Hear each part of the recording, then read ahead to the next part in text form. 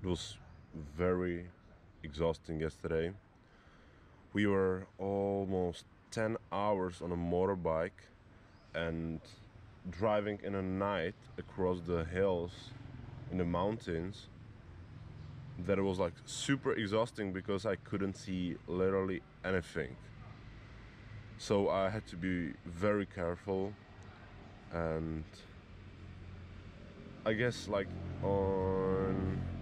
at 9 p.m. we arrived here to the resort and we finally went sleep, and now it's like 7:30 a.m. and we just woke up really tired. Every part of our body just hurts.